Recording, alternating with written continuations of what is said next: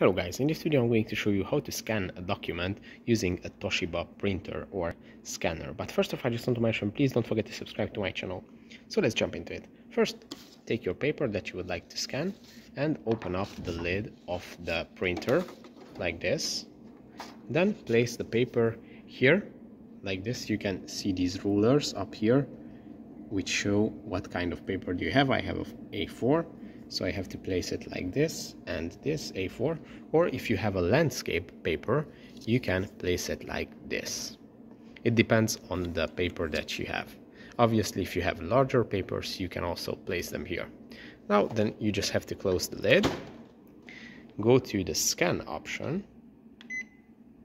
and at the scan option, you just have to tap on the start here to scan the document.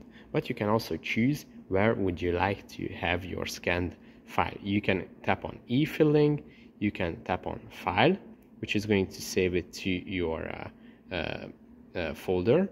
You can add an email address, and then the scan machine is going to send the scanned document in PDF form to that address. You can use a USB stick, you can place it inside the printer, and you can save the PDF there, or you can save it to your computer.